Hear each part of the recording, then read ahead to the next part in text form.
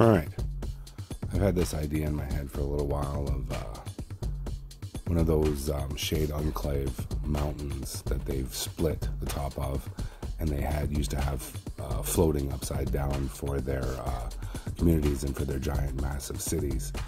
So thinking maybe we'll do something like that, and it's going to be like, it looks like the top of a mountain just kind of split in two, hanging upside down. And then what we'll do is I'm thinking maybe some ruins on top and some maybe a walkway or something like that, something cool. I think we'll just take our time with this and see how it all kind of turns out. My main idea is the upside down floating island, and then anything else I think will just be will be a bonus that you add on your own if you like more stuff. I'm also thinking maybe we'll put a couple of hanging chunks of the rest of the mountain that maybe have broken away that are floating around the outside of this, and what we'll do is connect those with some clear plastic or forks or something from the dollar store. Alright, let's do the floating mountain. First, get yourself some XPS foam, obviously. I've got this really big, thick blue stuff. It's like 4 inches thick. If you don't have something like that, that's okay too. You can use the inch or half inch, whatever. You're just going to have to layer it out a little bit. But I draw a basic idea of kind of how big I want it. And then let's cut it out. Grab a couple more chunks. Sorry about the little blip there. I'm thinking we'll have a couple of raised spots for some elevated terrain as well. So I'm just going to glue those chunks on there randomly right now. We'll use our kitchen knife to carve that out anyways and make it all look like it's one big piece. I'm going to do one on both sides. Here's my basic idea. Thinking it's kind of not too bad here, and then we're just going to start sculpting and carving this foam so that it looks really cool and it looks like jagged rock, and start blending in some of these cuts that we have kind of showing right now. It's going to take a while. Make sure you guys take your time. I don't want to see you guys cutting yourselves, and I don't want to get blamed for anybody losing fingers on this. Just take your time, start carving out some random pieces, jagged, nice and crisp. Don't worry about how it looks right now with that 90 degree. We're going to fix that.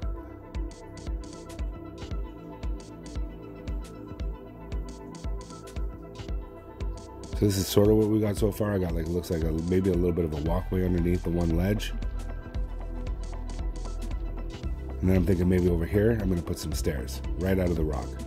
So I roughly carve out some stairs with my pencil. And then I'm going to go in with my knife and I'm going to carve in about as far and as wide as I want to see these. Just kind of prepping that.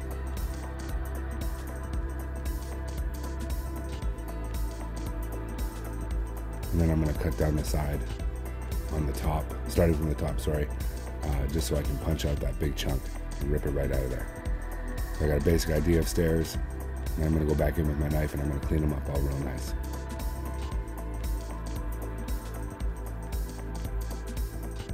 Alright, continuing on with my carving and my forming of this rock chunk.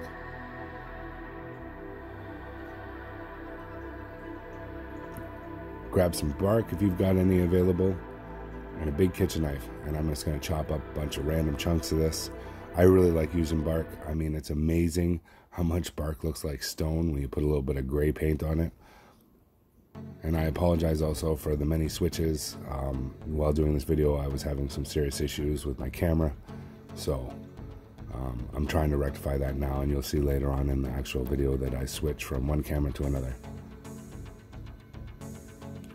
So for all these little 90s, this is what I did, is I just grabbed some of my random cut off chunks, and I just start gluing them up there, trying to figure out which one's going to fit where. And then yeah, just start gluing those chunks in there just to cover up some of those crazy looking 90 degrees that you don't normally see in nature like that. And don't worry how big these chunks are that you're putting there right now. Just get them in there, get them filled, And then what you can do is later on we're going to carve this out anyways and make it blend with the rest of its surroundings anyways.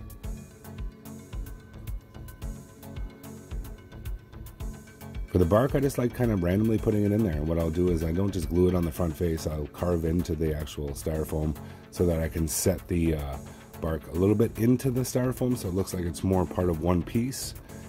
And it'll give it a really cool jagged looking cliff face and so on. Of course, we're going to hot glue everything in here. I'm the hot glue master, I don't care. I just can't stand waiting forever for the other glues to set.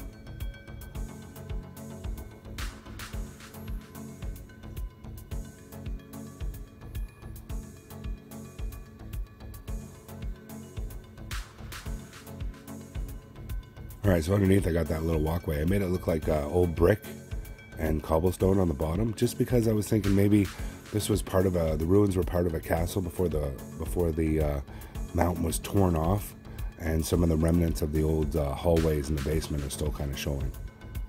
It'll be kind of neat for your rogue to try and scale that anyways later on.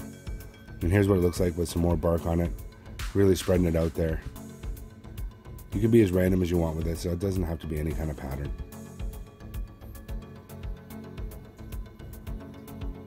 I think it's coming along nice. Oh, and you can see that I put grid lines on there. You're going to want to do that before you glue the three pieces together at the beginning. It becomes a real pain in the ass to get your ruler in there otherwise. And if you work with grid, you're going to want to do it in advance. Now we're just going to hit it up with my aluminum foil ball, the magic rock maker. And get in all the crevices and everything you can. I got some bricks from another build that I was doing back in the day. Thinking those would be perfect for the ruins on here. So I'm just going to randomly glue and make some broken walls and some broken corner walls and some features like that. The best part about this is it doesn't have to be perfect. You're just creating kind of like what might be a remnants of a castle or a watchtower.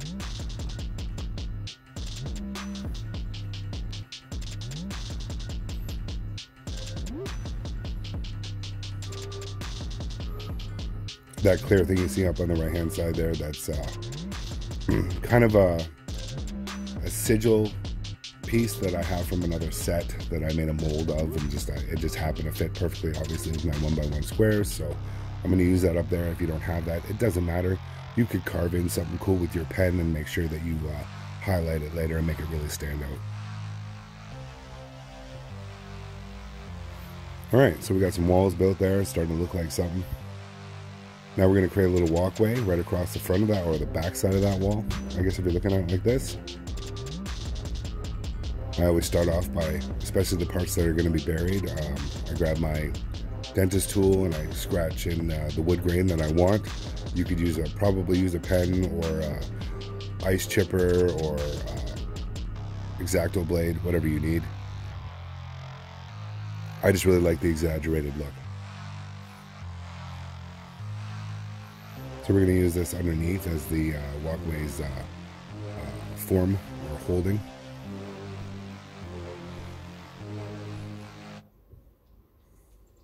Trim it to size. We'll just hot glue that right in place there.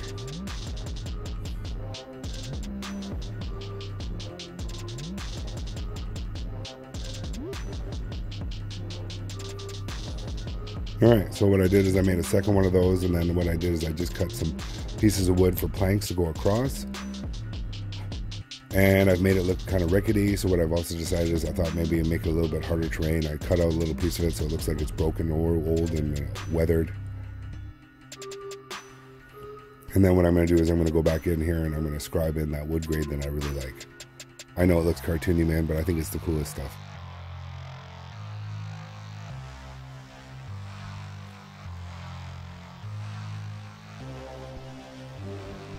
Remember, it doesn't have to be perfect. This is your thing, man. Alright, so this is kind of what we're looking at now. I put some bricks on the inside where the doorway, the old doorway might have been, just to look like it has some sort of extras to it. And then any of these open spots that you've got between the bark and the actual styrofoam, I'm just going to grab some random chunks, man, and jam them in there, make them look like rocks jutting out of those areas so that it'll cover up all those holes.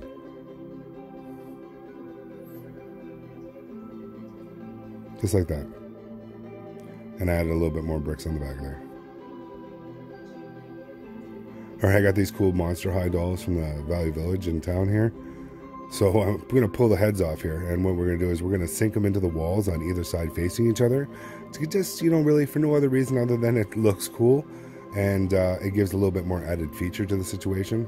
And maybe that could be in part of your plot story or in some of your campaign, and maybe add some sort of crazy wizard that liked to create faces out of the stone walls or whatnot. It's going to be cool, man. It's going to look cool no matter what.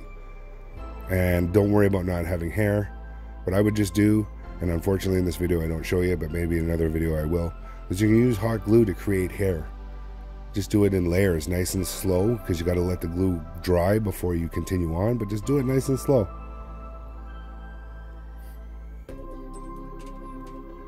Yeah, it looks like it's going to fit there just nice. Now I could have cut these in half. I didn't want to play around with it. I just glued the whole head in there, planning on filling the background with extra pieces of stone and whatnot, and some more hot glue for hair.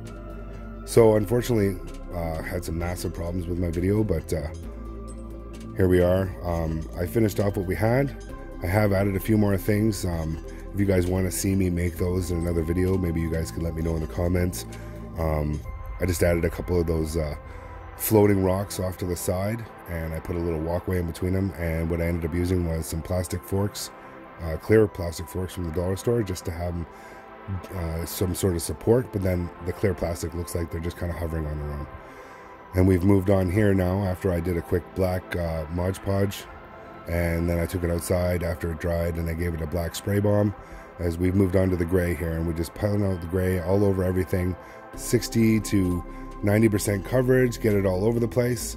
And then I'm going to go back in here with my umber brown and a mixture of spun gold and some white, and we're going to just randomly put in some brown marks, man, and just do randomly. You know, obviously the wood's going to be brown, anything wood's brown obviously, but you know, stones aren't just gray, they're brown and they're black and they're beige and they're tan. So just randomly get some brown in there, man. Just work it in there all over the place. Now I switch over to a little bit of a highlight, so I flip to a cinnamon brown with the white and a little bit of spun gold, and I grab one of those makeup brushes from the dollar store, and we're just going to do some quick little brown highlights, something that'll bring out that brown, and add a few little brown highlights to here and there, whatever looks really cool. Obviously always coming down from the top if you can, but I mean it doesn't always work that way, so just catching some of those highlights with this light brown is really going to make it pop.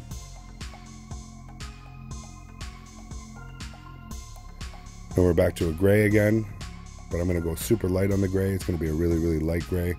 We'll go back in there and do some more highlights with another separate makeup brush. I always use a new one for each highlight color I'm doing, just so that I can keep with the same dry brush theme. And we're just going to go in there and randomly hit them up. Got a little tree that I had here stashed away, so I thought that would be kind of cool, sticking out of the one side. I was going to grab my dentist tool there and just like drill it in there. It doesn't have to be perfect, man. Trees come up through rocks, so for it to look jagged at the bottom kind of makes sense. And we're just going to hot glue that bad boy right in there.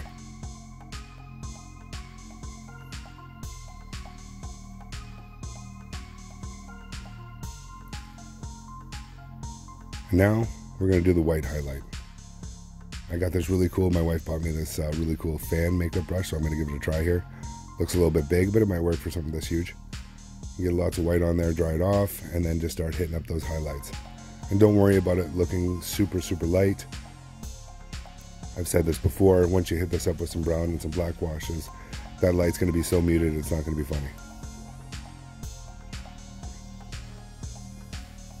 With the whites, I do generally try to come from the top down, almost always if I can, just to really give that light effect highlight. But make sure you hit up everything you can that looks like it should have light on it. Alright, we got a little bit of glue here, just straight glue. I like to go with the straight glue when I do my flocking. And I've got an old spice jar there that I'll be pulling out in a second there. And it's got my flock in it, and it's homemade flock, so it's basically sawdust with a bunch of different colors of green. And then I've also gone to the dollar store and I added some oregano and some parsley. They're super dirt cheap at the dollar store, and man, they really do blend in with like a leaf and foliage kind of undergrowth. I think it looks really cool, and in the end, your thing looks like and smells like pizza, especially with oregano.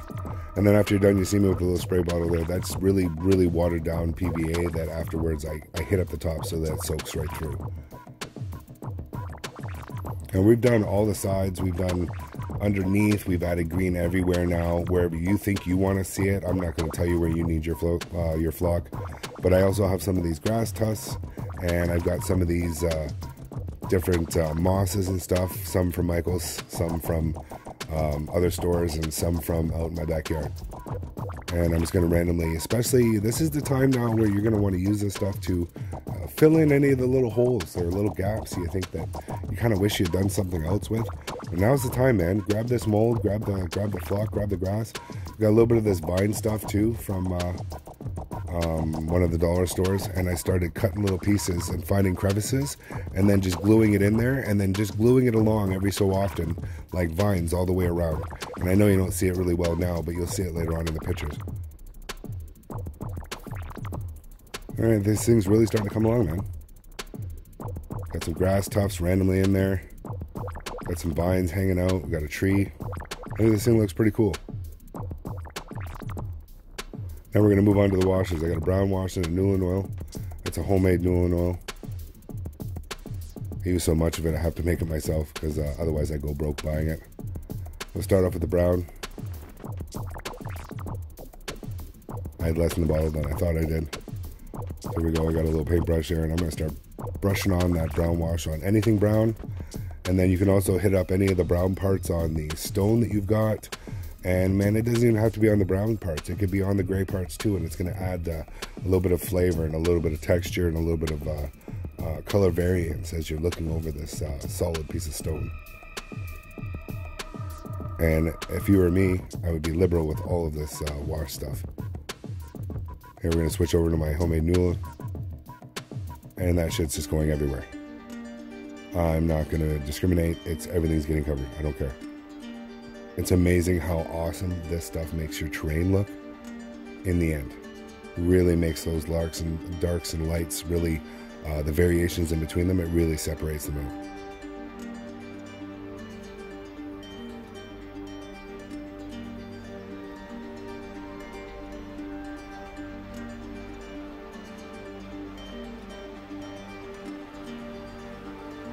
All right, and then just brush that out, just slather it all over the place. There we go. Yeah, finished result. Like I said again, I apologize for all the jumpiness. My video this week almost didn't happen. The week before, it didn't happen. I threw that one out of another obelisk I was making just because I was having such trouble with my camera. But as you can see at the bottom there, the clear rungs coming up, all I did was take a couple of champagne glasses from the dollar store, the clear ones, and just jam them up underneath, and then just cover the bulbous part of the actual cup with a bunch of random pieces of bark and pieces of random foam, and then just carved them in to make them look like stone. And with those clear stems hanging out, it looks like it's floating. Just make sure you glue it to something solid. You might have to build it up with a bunch of chipboard. I used a couple of 4x4 resin tiles that I had made, and I just epoxied it right to the top of those to give it some sort of weight, because this is obviously going to be top heavy. Thought I'd throw down a little scene here for you guys, and I hope you guys enjoy it. Obviously we're doing camera work by hand, so it's a little jumpy, and I do apologize. You can add anything here. I did add a couple of random other pieces of scattered terrain, like kind of a creepy looking well and stuff like that. But yeah, and there's the glue. You can see the hot glue made for hair. You know, if I could get a better close up, you'd see it look a little bit better, but there it is. It looks decent, and I've got lots of moss wrapped in there and hiding any little holes that I missed.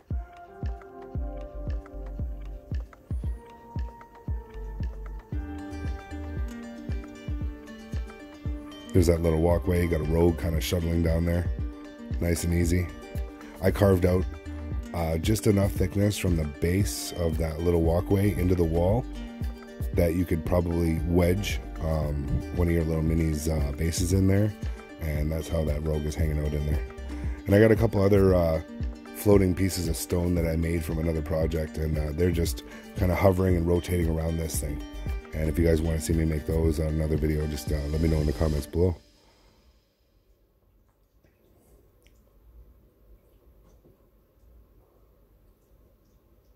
And a few glamour shots to round out the day.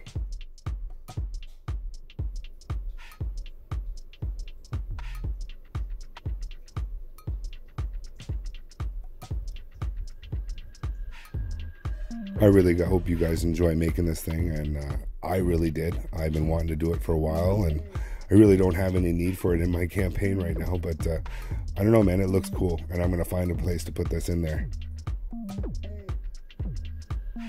Just take your time, and man, it's going to be what you want it to be. This is your project, and no one's going to tell you how to do it. You just got to do what you feel like you want to do and have fun with it. Well, thanks for coming, guys, and hope you like and subscribe, and we'll see you in another video. All right.